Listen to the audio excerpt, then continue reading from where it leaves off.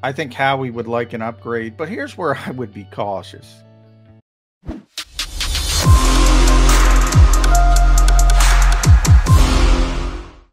Roquan Smith, I know why he's crying.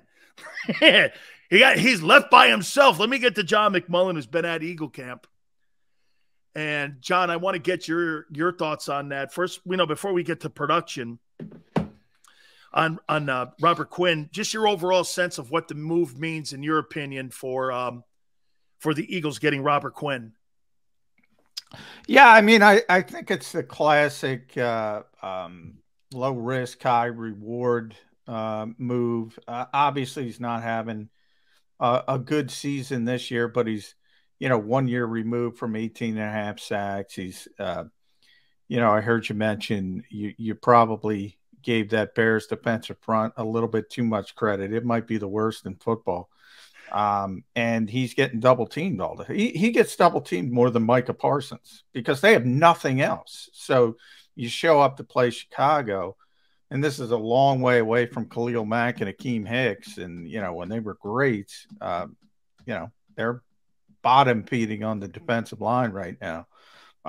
So people show up and they say, well, all right, let's double team Robert Quinn. And he's not equipped to beat double teams at this stage of his career. I don't know if he ever was, but I will tell you this, he's never going to see a double team in Philadelphia. So all of a sudden, you got this guy with the tremendous bend around the edge and he's going to be a rotational player, and they're going to come at you in waves. It looks good on paper. We'll see how it shakes out. I mean, this is, the championship window is open. So I talked about this with Jody this morning on Birds 365. I don't give a rat's ass about a fourth-round pick in 2023 if I'm the Eagles. I mean, this thing is there for them. So, why not take a risk on Robert Quinn? Does he play this weekend, you think, John? Brandon thinks he's going to play. He was out there. He passed his physical. He was out of practice. If there's, if you think about who can play in an NFL game quickly, running back, maybe you give him a couple carries, and edge rusher, pin him back, go get the quarterback. That's one of the positions. So I could see him being out there with a package of plays. You saw how quickly San Francisco got Christian McCaffrey on the field, and he's a veteran player, very smart player. Robert Quinn's a veteran player, very smart player. I don't see any reason why he shouldn't be able to be out there for a limited, I wouldn't expect to see a lot of them, but a limited, if you look at how they were using Patrick Johnson as the fourth edge rusher, there's no reason you can't throw Robert Quinn out there for 10, 15 plays. John, there's been a lot of conversation around the league as we get closer to November 1st here. And, yesterday we brought up Roquan Smith. We also brought up Robert Quinn right at the top of the program. That trade happened during our show yesterday. But in the process of talking to Jay Glazer and talking to Adam Schefter yesterday, the Eagles had contacted Carolina, not just for Brian Burns, but they had contacted for Christian McCaffrey. So it's not so much that they didn't land. I mean, obviously, part of the thing that stopped that deal with McCaffrey not going to the Eagles was they didn't want one of those twos from 2024. They want immediate impact, obviously, for the new head coach coming into the building there. So that wasn't going to work for them. Could you see them still, though, going into the market looking for Kareem Hunt? I mean, right now, what Andrew Berry's saying and what people around the league are saying is that 2023, a third rounder and a fifth rounder could possibly get you Kareem Hunt. Or would you hold out for a potential guy like Alvin Kamara, who is making a lot of noise down in New Orleans right now, looking like he may be moved? Yeah, I mean, when it comes to Howie, it kind of amuses. Look, he's calling about everybody. So yeah, that's right. When he's notorious for that, John. Yeah, he calls everyone. Literally will call about everybody.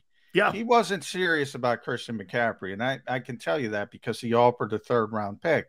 Well, Howie knows he's getting a second round. They're getting a second-round pick, a third-round pick, a fourth-round pick.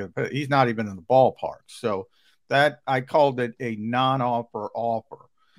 He likes to keep abreast on the market as a whole. So whenever you see these reports, it could be from anybody, from Adam Schefter on down, they'll put dot dot dot and the Eagles, because the Eagles are making the call. They're Yeah. making the call. They're doing the due diligence. So it doesn't necessarily mean that much.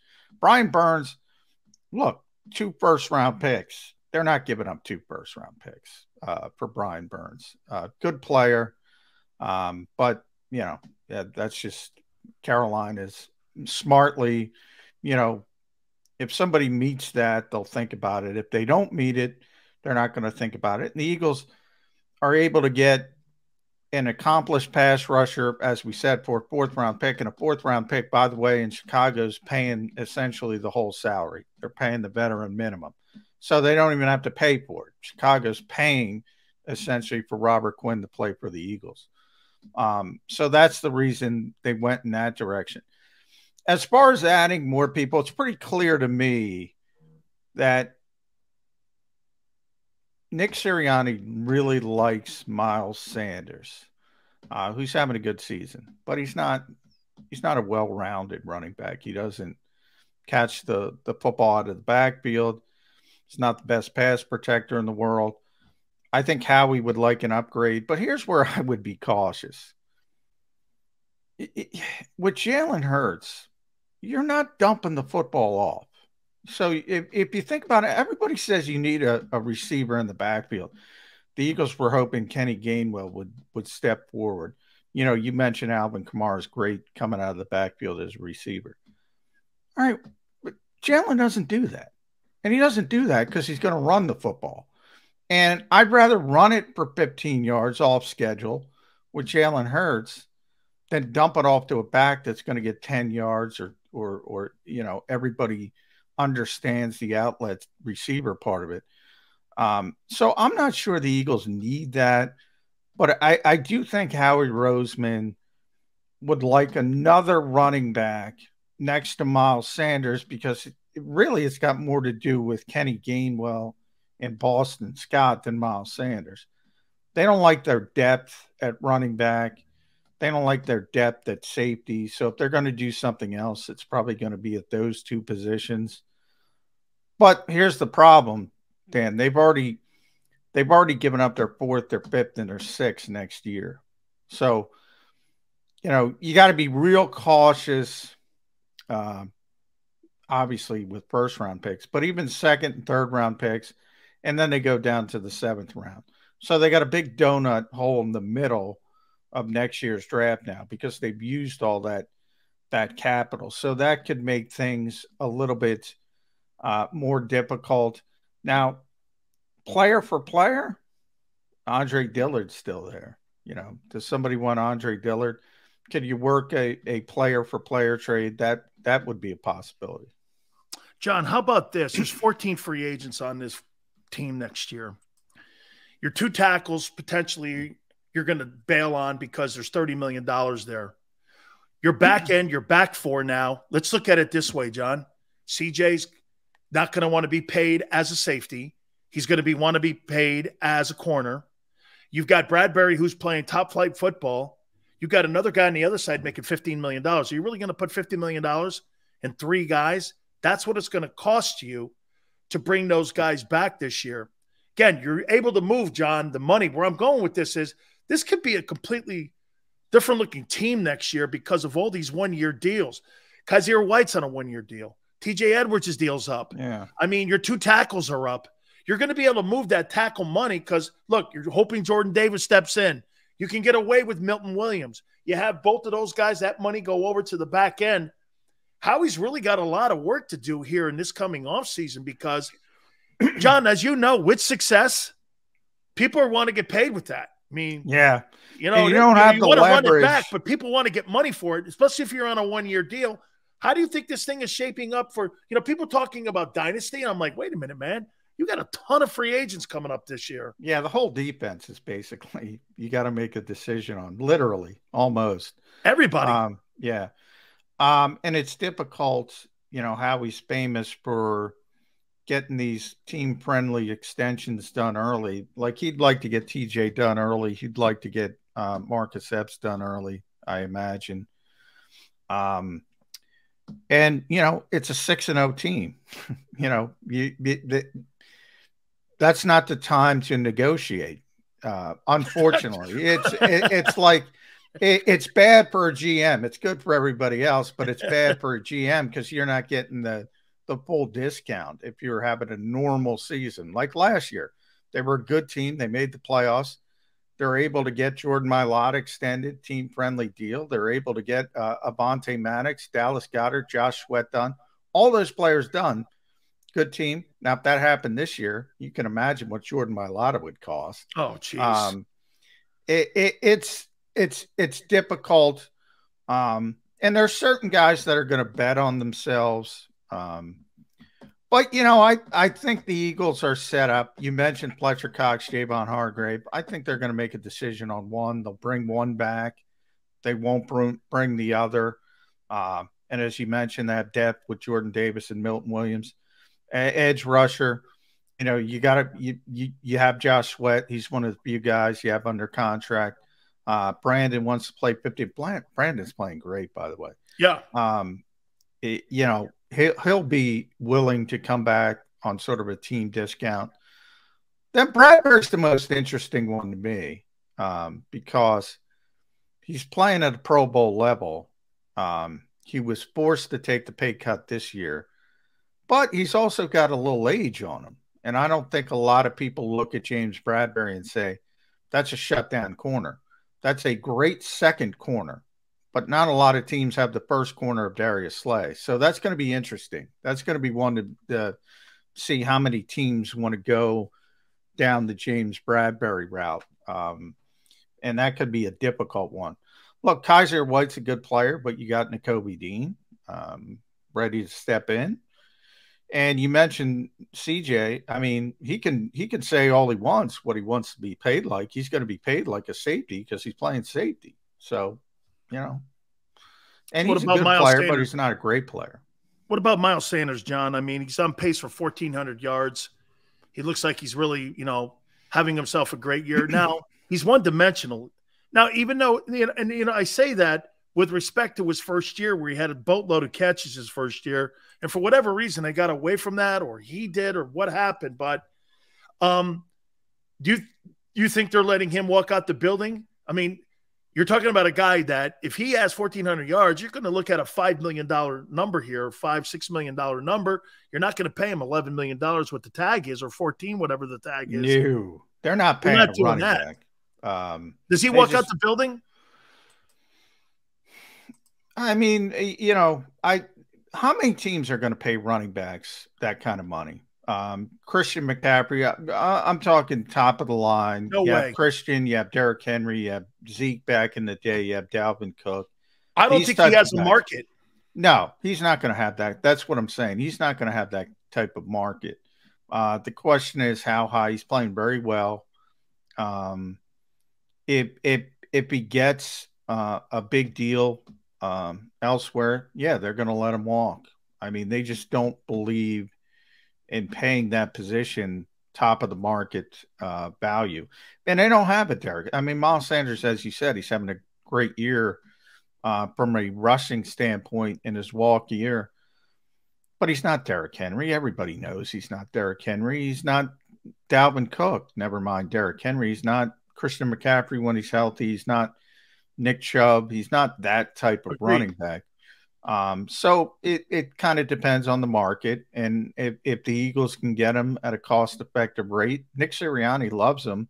But I get the feeling that Howie doesn't love him as much as Nick does. Now, he did when he was a rookie, as you mentioned, but I think he's kind of soured a little bit on Moss. And that's why you hear all these rumors about Kamara and Hunt. I mean, there's a reason for that. Two last questions for you. All right, John, at the end of the year, the collective bargaining agreement allows you to start a conversation with your quarterback. Yeah, and that's a big part of it as well. It is, because do you believe right now, John, that they're willing to pay Jalen Hurts $45 million a year over 3 years? I don't know the number. I can tell you if I'm Nicole Lynn and that's Jalen's agent. Clutch Sports. If things go the way they're going, like mine, I started Kyler Murray money. That's where I start. Like I'm not 46-1. Yeah, I'm not taking a penny less. Howie has this way of convincing players that, look, we gave you the opportunity, give us a little bit of a discount so we can build up around you, continue having the success. That's going to be his argument. But what the Eagles know, they're paying him a boatload of money. If he continues to play at this level, if the floor doesn't fall out, and I don't think it will, yeah, they know they're going to extend him. He's getting a boatload of money, and that factors into every decision as well because, look, the history is clear in this league. Russell Wilson in Seattle is probably the best recent example. The Seahawks won the Super Bowl, almost won another, should have won another when he was on his rookie deal. Then they had to pay him. And then the attrition starts on the back end of the roster. Same thing happening with the Eagles right now. They're paying the quarterback $1 million. I know. They have one of the best rosters in this league. Well, when they have to pay the quarterback, and that's coming, they'll have one more year because you can structure it that you can start the extension in 2024. But when it comes, you got to build a different way. And then the draft picks become more important. That's exactly where I'm going on the final question here. Once he signs that deal or that extension, John, is that the end of A.J. Brown? Because we've seen this too, John. Very seldom do you keep a $45 million, $46 million quarterback and a $25 million wideout. You can look at the examples around the league. Kansas City got rid of Hill. Green Bay got rid of Devonta Adams. The restructuring, Cooper Kupp took less money. So did Stafford to keep those two in the building in Los Angeles. I mean, you can't keep them all, John. Yeah, man, I think from that standpoint, it's more likely Devonta would be the guy on his second deal because, Jalen and AJ are so close. The question is you can't pay – you can pay one, especially with the explosion in salary cap. You can't pay two elite receivers. And remember, they have the tight end as well, who they've already paid, Dallas Goedert. So I would think it would be Devonta more likely not getting the second contract than AJ for two reasons. One, AJ's better, and he's closer to Jalen Hurts, but that's for down the road. Right now, you got to take advantage, and that's why Robert Quinn is here. You got to seize the moment. John, your point, real quick here. That's how the Patriots built that dynasty, and that's how Seattle built that defense because Russell Wilson was on a third-round contract. Yeah. And do you remember this, John? Tavares Jackson was making more money than Russell Wilson for 2 years out in Seattle, and Brady was making $1 million, the league minimum, for 2 years as they built that roster around him. And I think that's, like you said, one of the reasons why they've built this team the way they have, because the kid's out playing everybody in the division, especially in the conference as well. John, great stuff as always, man. Don't forget, folks, Birds 365 each and every single morning with him and Jody. It is a great show. Those guys do a spectacular job. Thank you so much, John, for joining us. I appreciate it, my friend. Thank you, Dan. Appreciate it. You got it.